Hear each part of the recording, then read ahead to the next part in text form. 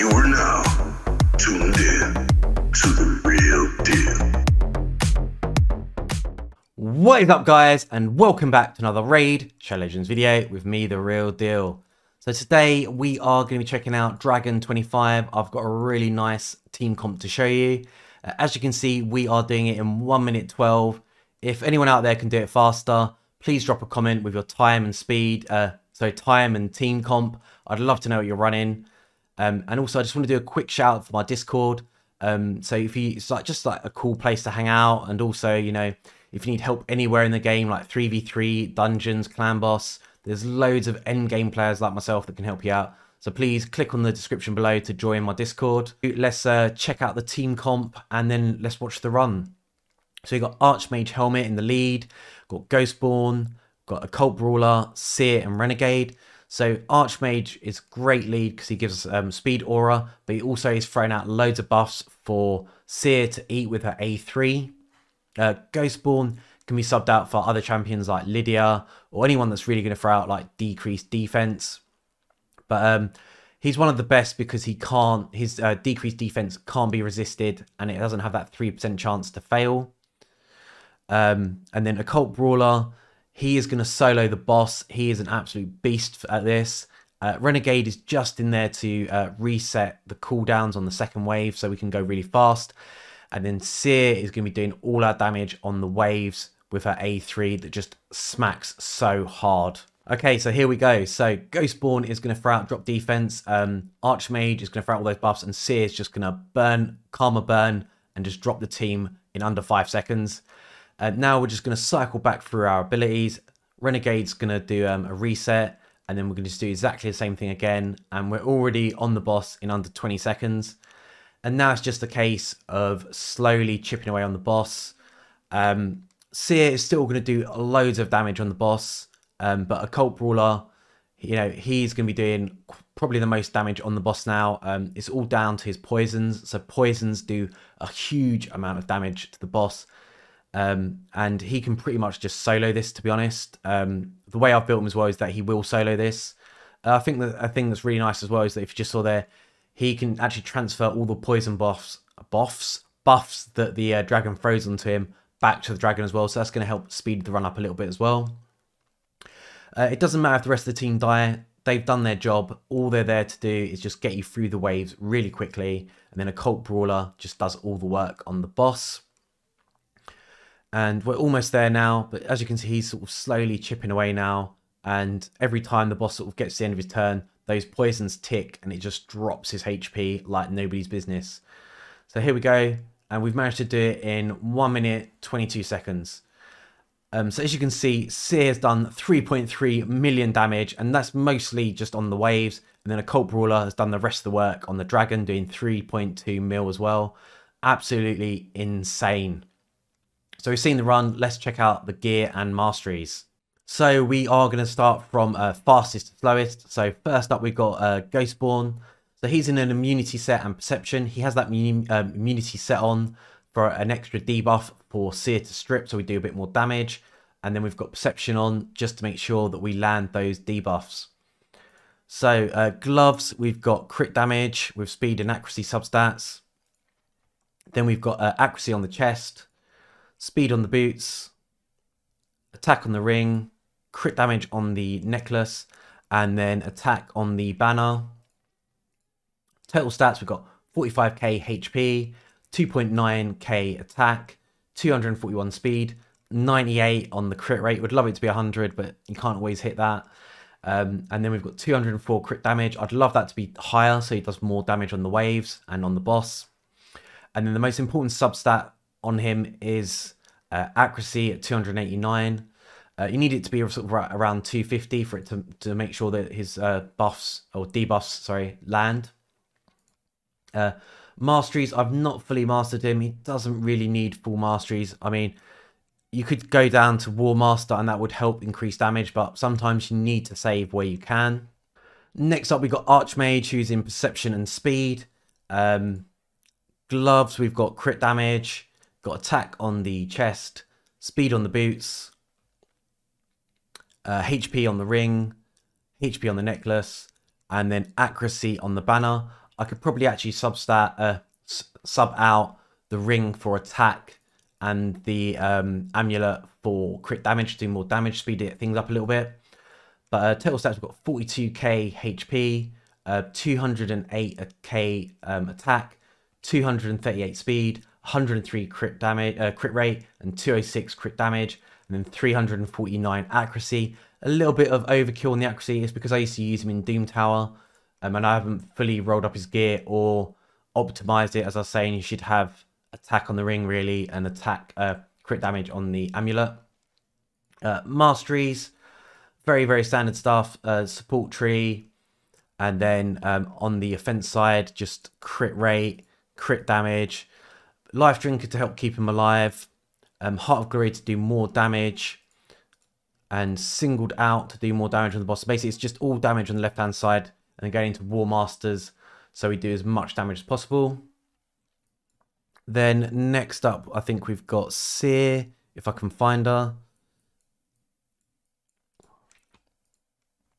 So she's in Savage and Perception. She's got ridiculously good stats, but we'll talk about that in a sec. So she's got crit damage on the gloves, crit rate, crit speed, substats, accuracy on the chest, speed on the boots, attack on the ring, crit damage on the amulet, and then accuracy on the banner.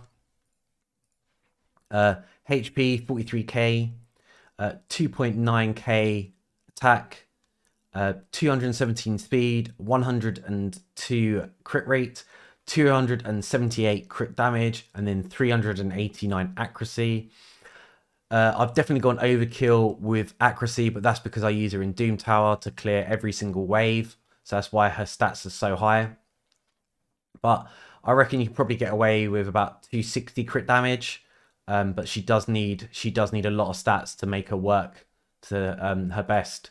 So mastery is really important in her. So I've gone down support, just accuracy, more accuracy, and then cycle of magic, just to try and get her to reset, sort of, you know, reduce the cooldown on her A3. None of the other masteries really benefit her in this row, so that's why I've not, like, you know, saved a bit of energy there by not wasting it trying to get masteries that aren't really going to benefit her. And then she's got a very unique build on the offsense tree. So you want crit rate, crit damage. Shield Breaker is not really going to benefit her too much, but it's more about so we can go into Ruthless Ambush, so we do more damage on the first hit. I know some people that take World of Death.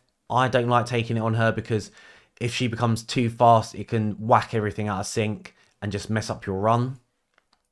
Then we got Cycle of Violence, which also has a chance of reducing the cooldown on our Karma Burn. And then, yeah, just damage on the left-hand side. And then basically every time we get kills with Kill Streak, we are going to increase our damage. And then to help us get more crit damage, we want to take Flawless Execution, because basically her A3 works that she does damage based on enemy max HP. So crit damage is the most beneficial stat on her to increase that damage.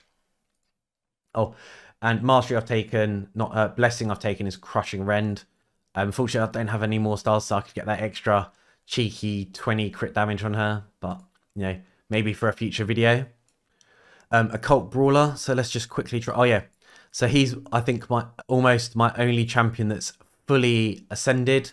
6-star. That is not necessary. That is not going to make him do more damage. But yeah, as you can see, he is in a lifesteal set. So this is a very rare case that you can actually use lifesteal for endgame content. So he's got crit rate on the gloves just to do more damage to the boss. We've got HP on the chest. This is really important because he does need some HP to give him survivability to survive hits from the boss. Then we've got speed on the boots, HP on the ring, crit damage on the amulet, and then accuracy on the banner because we need to land those debuffs. Total stats, we are rocking 58k HP, 2.6k attack, 213 speed, 105 crit rate, 203 crit damage, then 250 accuracy. And that's it. So yeah, so he's one of the only champions I've got where I've got him fully ascended, and I've chosen Crushing Rend on him just so he does more damage to the boss. But to be honest, I don't think it's going to increase the damage too much to the boss. The poisons are where the real damage is coming from.